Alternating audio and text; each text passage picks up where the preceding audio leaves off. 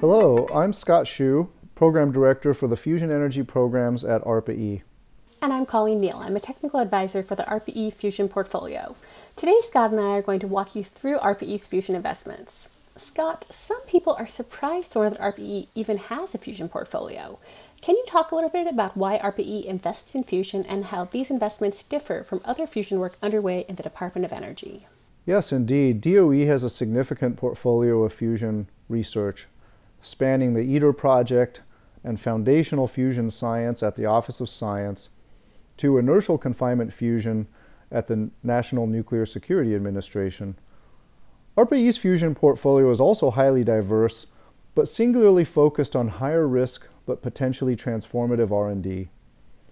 While the other parts of DOE are concerned with showing that fusion is technically feasible and possible, ARPA E is focused on enabling timely commercially viable fusion energy. This requires the R&D to be informed by techno-economic analysis and commercial requirements like projected capital cost. Scott, when did these fusion investments at ARPA E start? At ARPA E, fusion started with the ALPHA program in 2015. ALPHA stands for Accelerating Low-Cost Plasma Heating and Assembly, and it focused on supporting a class of lower-cost fusion concepts called magneto-inertial fusion. ALPHA had good technical successes, including experimental evidence for fusion neutron production for the first time for several concepts. And there were over $15 million in private funding attracted by the ALPHA teams, more than 50 scientific papers published, and 3 new private fusion company spinouts, one of which recently closed a Series A investment round, including Chevron Technology Ventures. We provide a link to our retrospective paper on the ALPHA program for anyone interested in more details. And Scott, I know the ALPHA program is close to your heart because you led an ALPHA team until you were recruited to come to ARPA E to serve as a program director to continue and grow the fusion portfolio. Can you take us through the way the portfolio has grown since you came to ARPA E? Yes, so my program development efforts at ARPA E led me to focus on 3 priorities for fusion. The need for more lower-cost concepts at higher levels of fusion performance to accelerate the path to demonstrating net energy gain and attract more private investments and private sector interest. Second, the need to accelerate progress in solving many materials and technological challenges between the fusion plasma and the balance of plant, so as to shorten the development time between achieving net energy gain and a grid-ready demonstration. And finally, to get the public and private sector fusion researchers working together more for mutual benefit.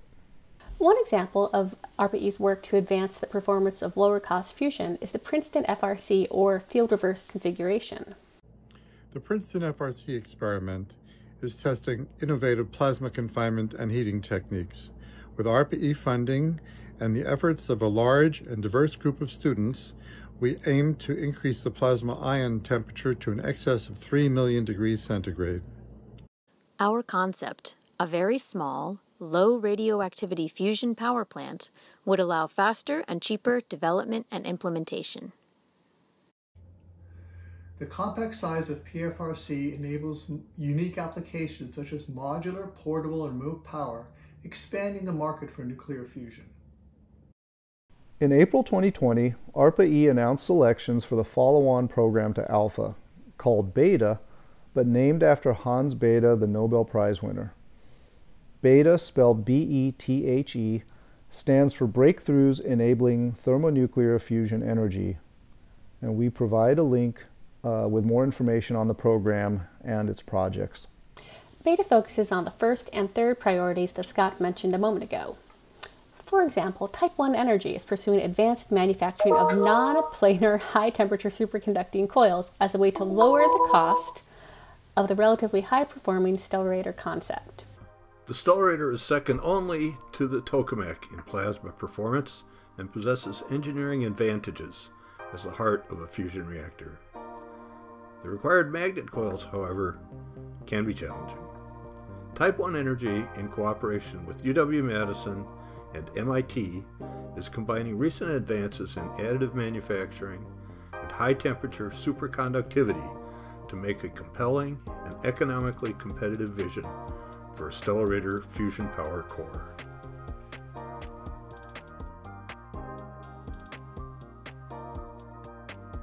One way to get the public and private sectors to work together more for mutual benefit are what we call capability teams, consisting of world-leading fusion scientists at our national labs and universities who help our fusion concept teams overcome their scientific challenges.